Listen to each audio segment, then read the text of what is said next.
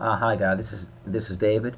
We're continuing with this 3-bet, 4-bet dynamic between these two players.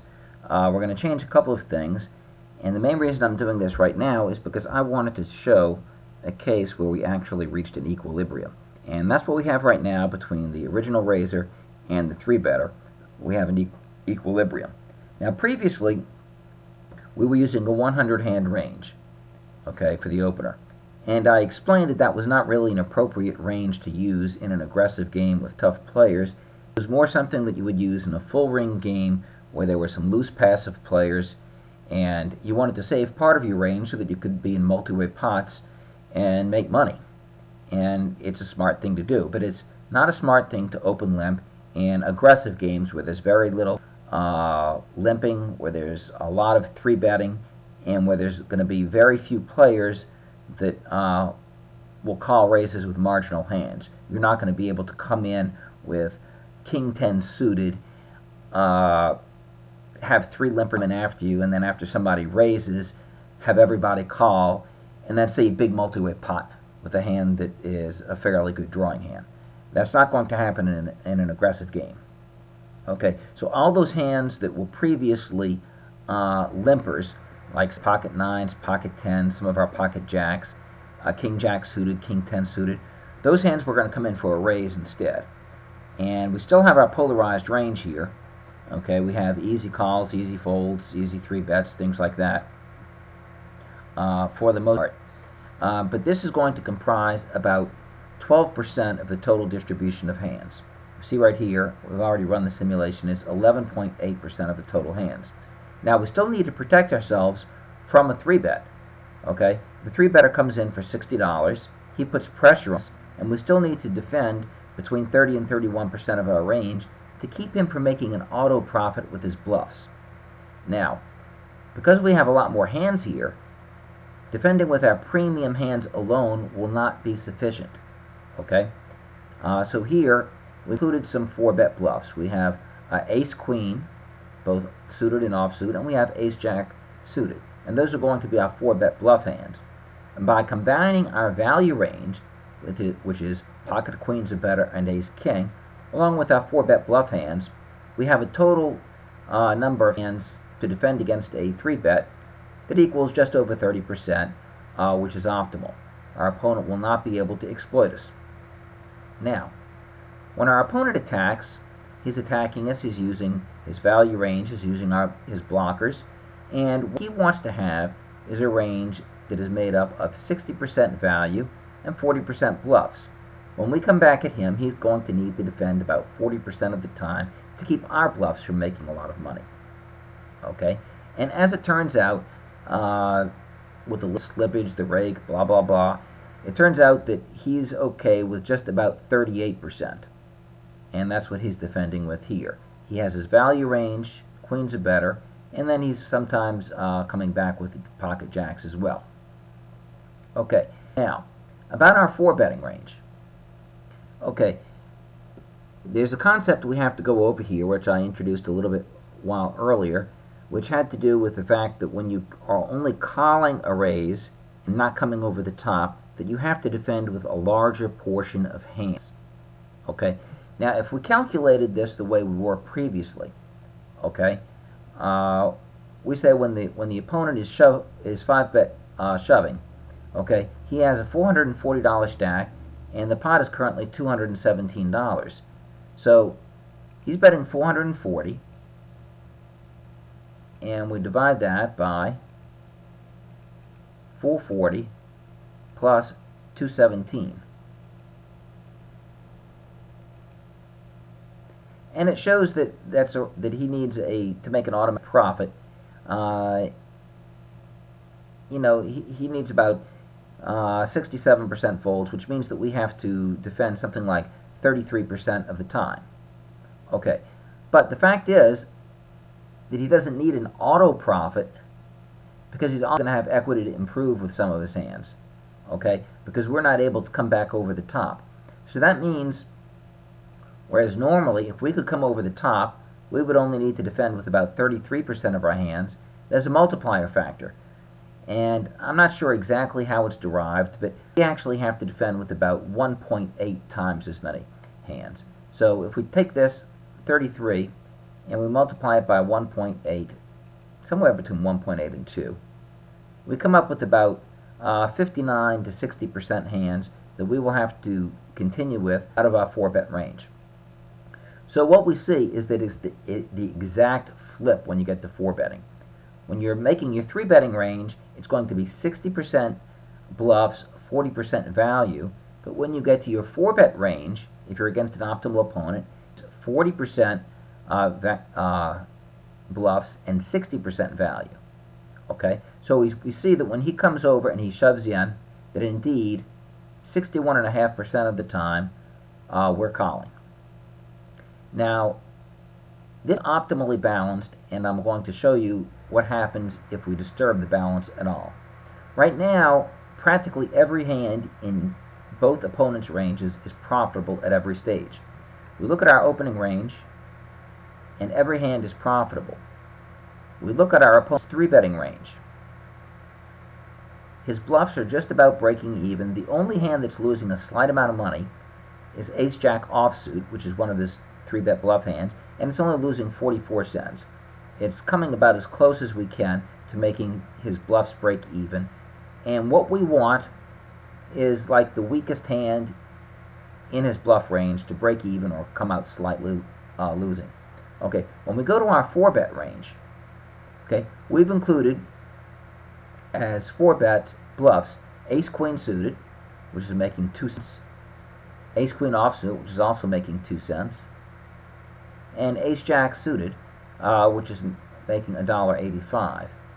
It's making a little bit more than these better hands because it's not affected by blockers as much. It has that jack in it.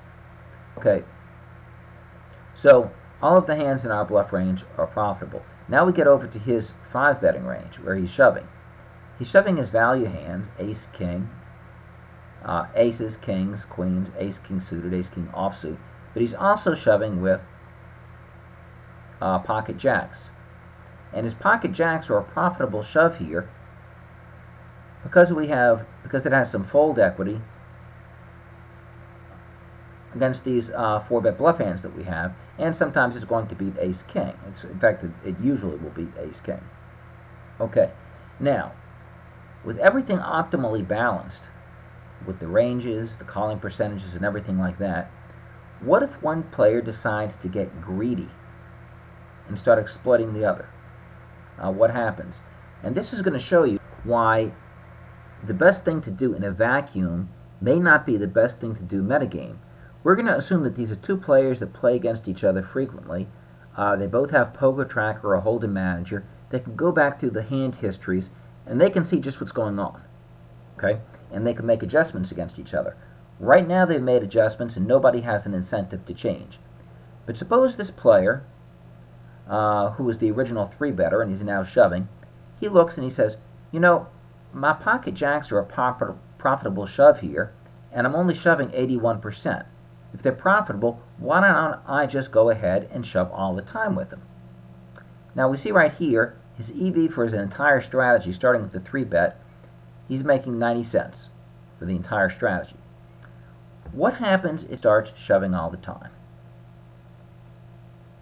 Okay, we're going to increase that frequency to 100%. Now, of course, his profit's going to go up. Okay, he's making a penny more. He's making 91 cents total, and profit jacks are profitable. But here's the downside to it. Look at the 4-bet bluffs from the original opener. Okay, Ace-Queen suited and Ace-Queen offsuit have now become unprofitable. They're losing money. We didn't want to do that. We didn't want to make the opponent's 4 bluffs lose money. We want him to be indifferent. Okay, when they're losing money, what does he do? He cuts them out of his range. He's looked at Poker Tracker and he decides, you know something? Against this opponent, Ace-Queen is no longer a profitable 4-bet. And this is where the nit war begins. Nit war is a term I heard from Matthew Jonda in looking at some of his optimal play videos. And this illustrates a little bit the way it works. Okay? This guy started you know, going all the time with pocket jacks instead of just 81%. He made these unprofitable, so we stopped bluffing with them. Now what happens? Okay, what happens now that we've stopped 4-bet bluffing with ace-queen, his shoves become unprofitable. His pocket jacks, his ace-king offsuit, and his pocket queens all become profitable, and his total profit for the entire strategy has gone down to 89 cents. Okay, so you say, well, what is he going to do now about it? Well, now the pocket queens, ace-king, and pocket jacks are unprofitable. He's going to stop shoving with those. So let's take those out of his range.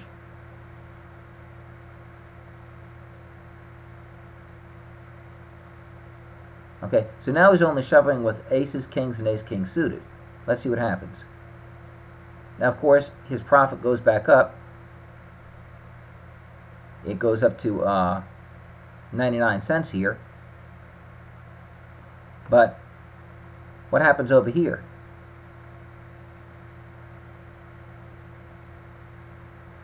The guy that was previously calling the shoves with pocket aces, pocket kings, pocket queens, ace-king, ace-queen, those become unprofitable. So what he's going to do is he's going to start calling with only pocket aces. Okay, that's his adjustment. Okay, now see what's happened. His profit has gone back down all the way to 89 cents. So this guy started the war when neither one had an incentive to change. He started the war by getting a little bit greedy with his jacks. He increased his profit a little bit. The original raiser then responded by cutting out his 4-bet bluffs. Okay, then he had to respond by reducing his shoves. Then he had to respond by reducing the frequency that he called the shoves. And the whole net, after all these adjustments and readjustments, is that the guy who decided to get a little bit greedy with his jacks is making less money than he was before. He's only making 89 cents. Okay, now let's put these ranges back to what they were. He's calling with pocket queens or better, ace-king and ace-king suited. He's shoving with pocket queens or better and ace-king. He's raising with he's shoving with pocket jacks, but he's only doing it 81% of the time. And he is 4-bet bluffing now because it's going to become profitable again with ace-queen. Now we hit the simulate button, and now he's back to making 90 cents. So it shows the way this dynamic works. Right now, everything's in equilibrium. Nobody has an incentive to change, and if anybody does try to change, his opponent's going to make a counter change. It's going to go back and forth, and you're going to end up playing less optimally. And what you want to do is you want to be neutralizing each other when there's another optimal player at the table. Because what's going to happen is you're going to make money from all the fish that are caught in the crossfire. The blinds, the bad players that have limped in. And that's what happens when two aggressive players that are playing close to optimal start battling each other. Okay? They're more or less breaking even against each other, but they're making money off of all of those that are caught in between. Okay? That's all for right now.